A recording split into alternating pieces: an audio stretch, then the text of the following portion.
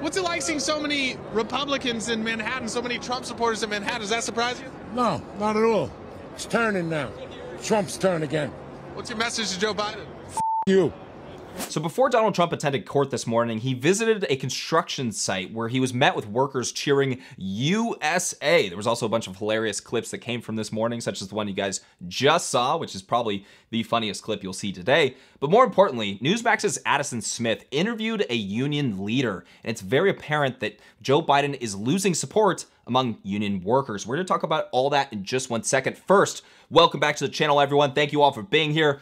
New studio behind me. Let me know what you guys think. I was also thinking about maybe posting a P.O. box so you guys could send over a few things to put on the shelf behind me. If that sounds like a fun idea, let me know down in the comments section below. And then lastly, before we get started, hit the link down in the description below to my Rumble channel. We have to be supporting free speech platforms. There's a lot of censorship ramping up over on YouTube with, Luke Radowski, Tim Pool getting videos removed that are years old and getting a strike on their account for it. So if you guys want to support me over on Rumble, let's build that channel up really quickly. Hit the link down in the description below. Subscribe to my Rumble. I greatly appreciate all you guys doing that. Let's go ahead and jump on into this. So Caroline Levitt showing good morning from New York. Union workers chant USA as President Trump visits their construction site. This is New York City, you guys. USA! USA! USA! USA!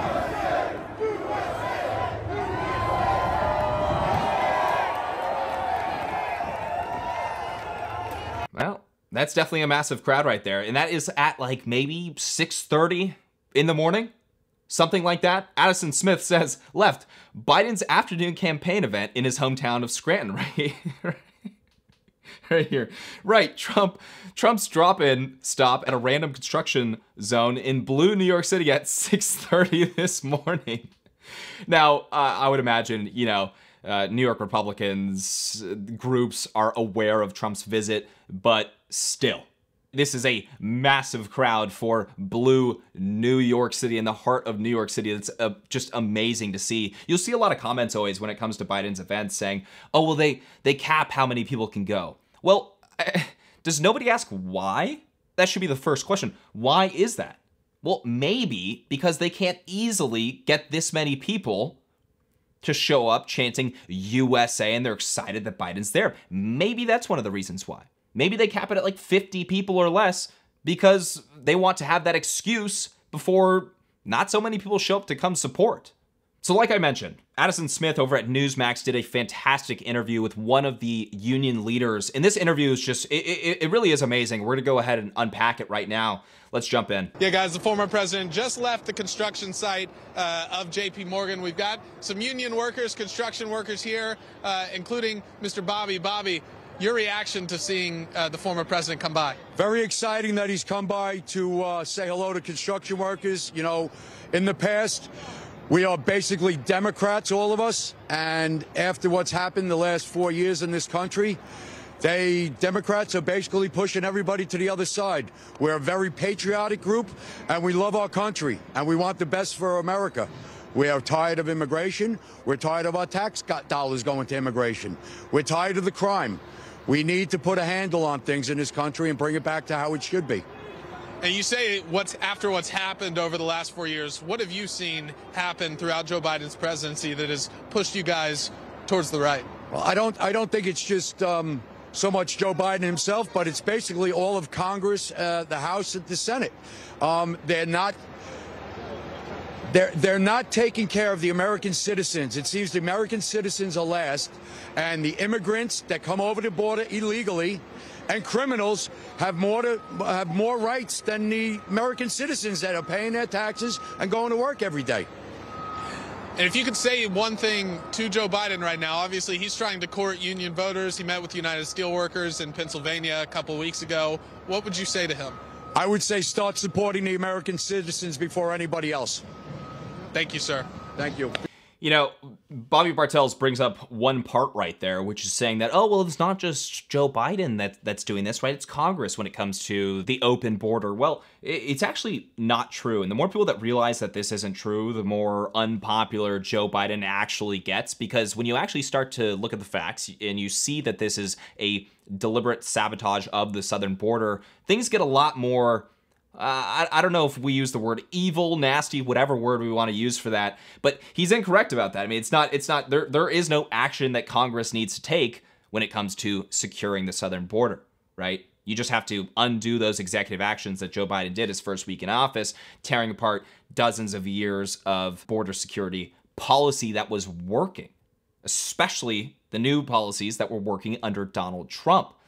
But that being said, I'm not gonna get too picky here, because when it comes to just the working class seeing the difference in, hey, the Trump years and the Biden years, they know that they're being put last. There's no pro-America sentiment that's putting them first. They're well aware of this. So Bobby continues right here. All right, you guys, let's take a few moments to talk about today's sponsor, Deal Dash. Now, I know many of you are already bidding on Deal Dash, but for those of you who don't know, Deal Dash is an auction website that many people either seem to love or hate. And if you've seen their ads at any point in the last 15 years on TV, you'll know that they have thousands of auctions every day with brand new items. So right here is just a handful of items that are up for auction today. You have a literal car, you have an offload auction of 54 grills. There's iPads that sell for 10 bucks on this website. Also check this out, let's type in Xbox. You have an Xbox right here that sold for $37.31. That's obviously ridiculous. So you're probably wondering, okay, what's the catch, because this just doesn't seem legit? Well, you have to pay for the right to bid. I'll explain. Right here, they'll ask you to buy 220 bids for $30, which means you can bid in any of their auctions 220 times. Now, every auction starts at $0 with no minimum reserve price, and every time you bid, you can at most raise the price by a penny. After you bid, the auction timer counts down by 10 seconds, and if nobody bids in the next 10 seconds, you win the auction. So Deal Dash hooked me up with some bids. Let's go ahead and find some items to bid on. All right, we definitely have to go for the home theater soundbar system. Let's go ahead and hit bid. And I am in the lead, Real James Klug. Well, we definitely have to do the fishing rod combo. Let's go ahead and hit bid. Zombie first place. So check out dealdash.com and use my promo code KLUG100 and you'll get 100 extra free bids on your first bid pack purchase. And if you don't win an auction using these bids, or you just don't like it for any reason, contact Deal Dash and they'll give you your money back, no questions asked, on your first bid pack purchase. So the downside's pretty limited. It's worth a try. You guys, do me a favor, check out dealdash.com/KLUG100. Take advantage of this deal. I will put a link down in the description below. Let's get back to this video. A lot of union leaders have come out and endorsed Biden, but are we seeing something different from union workers than we are from union leaders? I believe you are, and if you're a New York City resident and you see what's going on in this city, you'd be, it wouldn't be a good move for us not to clean up what's happening in this city right now. It's just absolutely despicable, as the Democrats use that word, of what's going on in this city, this town, this country. So there you have it, the disparity between what union leaders at the top are saying and what the union workers actually want. Well, like I said earlier, I work for my members. And that's what a lot of union leaders are forgetting, I think, that they work for their members. They don't work for me, I work for them. I think they're totally right about this. You know, I think we're seeing this sentiment shift when it comes to union workers all over the country. Specifically, you know, we're talking about like working class individuals, people in construction. It totally looks like they're absolutely right about this. And those are the groups that the Biden administration has really abandoned. Remember, they're focusing on college-educated women. They're focusing on the people at the very, very bottom. They're completely ignoring the actual working class Americans. And so people know, what union do you lead? I am the business manager of the Steamfitters Local of 638, New York City and Long Island. And if you don't work for your members, like every politician is supposed to be working for the citizens. It's not their vision that they should be passing along. It's the constituents who vote for them. So these members voted for me. This is what they want. This is where it's leading. And I work for them, and I'm going to do what my members want me to do. Well said, sir. Thank you.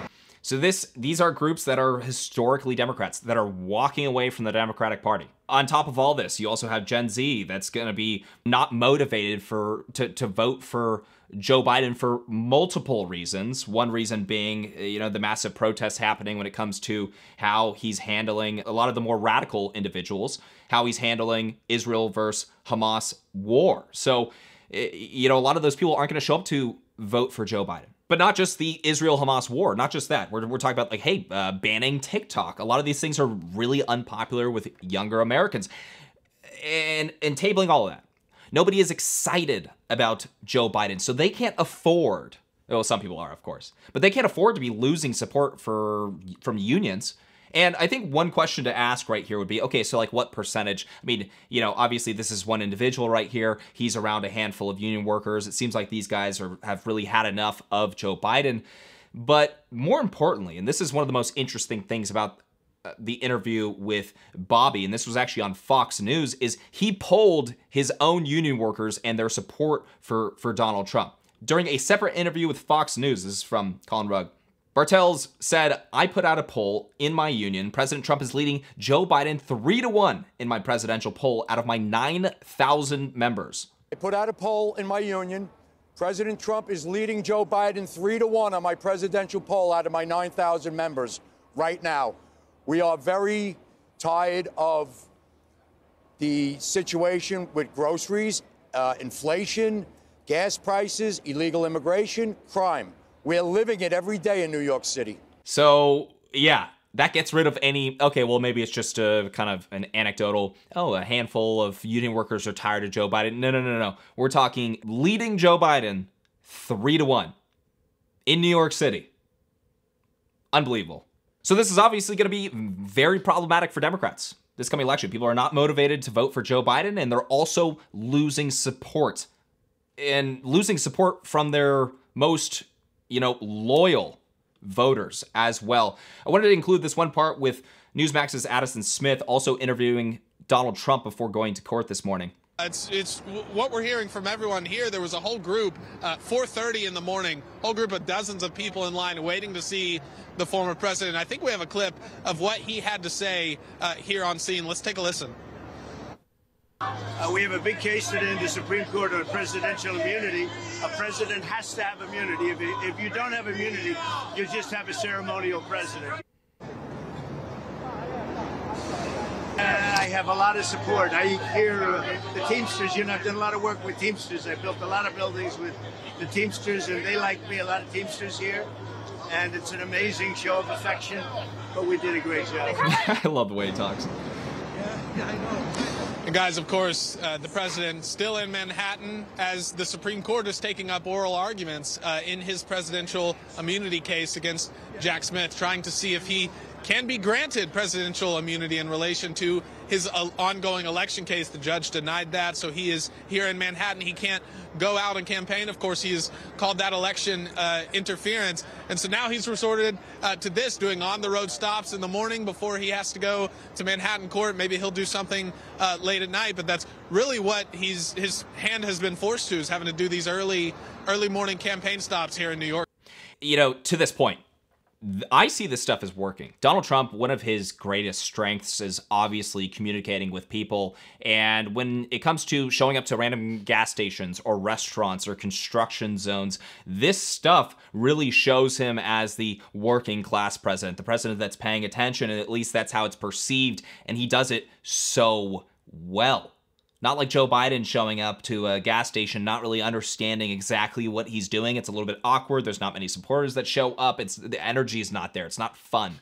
He has no clue where he is. You're talking about a vegetable, just like walking into a store. Everyone's like, okay, well, I guess this is kind of cool, but what's going on here? Donald Trump thrives when it comes to these types of stops. And ultimately what he should do is actually hold a rally in New York City. That's 100% what he should be doing.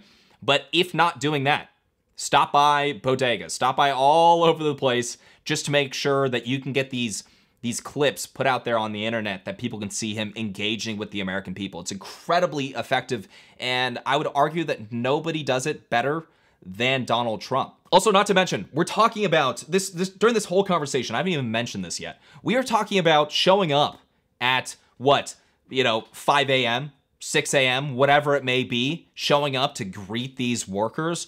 Okay, Joe Biden is asleep at that time. He's not awake. So not only are you showing that you're engaging with the American people, but you're also showing that you're, awake. You're working with the American people. You're energetic. This shows stamina. It's a good look for the President of the United States, for sure. It's a better look than this. Imagine what we can do next. 4 more years. Pause. 4 more years. 4 more years. 4 more years. It takes him like 3 full seconds to realize that he just pulled a Ron Burgundy for the 100th time in the last 1 month. It's not too hard to look like you have more energy than this guy right here, but might as well just keep nailing that. Might as well keep showing the American people that you're up early, you're up late, you're working with the American people. It's a fantastic look. I know I already showed this clip, but we'll play this really quick as well. What's it like seeing so many Republicans in Manhattan, so many Trump supporters in Manhattan? Does that surprise you? No, not at all. It's turning now. Trump's turn again. What's your message to Joe Biden? You. You guys, it is just, it's too good. This has to be my favorite video of the day. You can't always pull off a good FU video. Sometimes they're not always that funny, but this guy just really says it with his chest and just walks off. You guys, let me know what you think about all this down in the comment section below. I'm so curious to hear your thoughts of the interview with the union leader. And maybe if you're in construction, are you experiencing this kind of same sentiment at your place of work? Let me know down in the comment section below. If you guys enjoyed this video, make sure to hit that like button, make sure to subscribe for more videos, and hit that bell notification button so you're notified next time I post. And I'll catch you all in the next video.